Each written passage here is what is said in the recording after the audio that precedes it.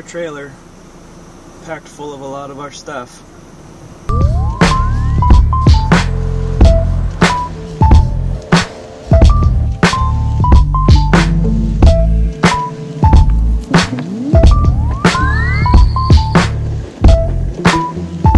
Good morning, Internet. This is Pastor Scott, and this is What's Up Wednesday.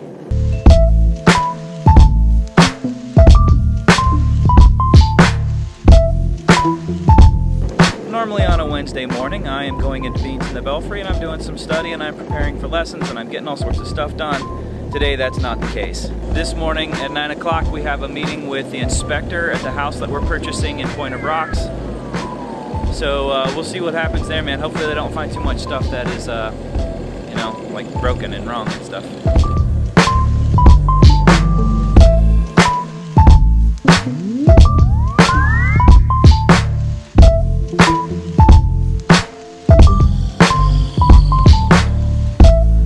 Couple of quick announcements, friends. This Saturday night we're having our vision time together. So this is really important. If you're ever been a part of Saturday Night Grace Fellowship Bible Study, we want you to come to this. This is a time when we're talking about the future. We're talking about our future plans, talking about what it means to be a team member at Grace Fellowship, and where we feel like God's leading us. So it's really important for us, really important. Please come. Please join us for that. Labor Day weekend on Saturday night is our last get-together. This is going to be our block party, what we're calling our +1 event.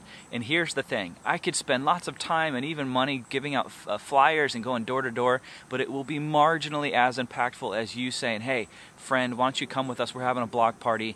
I know I'm inviting some of my contacts to be a part of this as well, and I'm relying on you. Please, please, please reach out and contact someone and have them join us for this block party.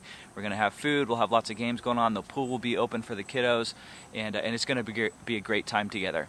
So it's our last Saturday night. After that, September the 10th, that's a Sunday morning, we're going to start meeting at 10 a.m., I think. It'll be at 10 a.m., so please come join us for that. This is really kind of an exciting change in our trajectory here. We believe that Sunday morning is going to be more strategic for us as we try to reach people for Christ. Here's what I know.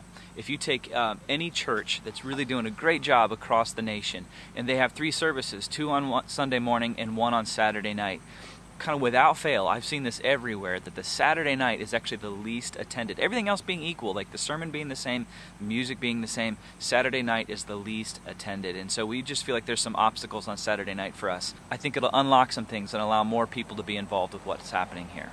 That kind of also marks a big transition for me. I'll be going full-time with Grace Fellowship, and allows me to put my energies into Sunday morning there.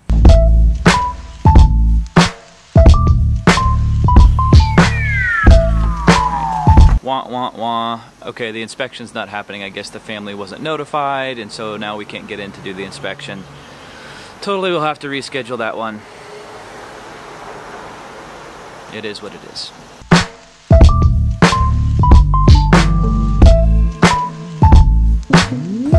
Thank you to those that are supporting Grace Fellowship, for those who are praying, for those who are attending, for those who are giving. We could not do this without you.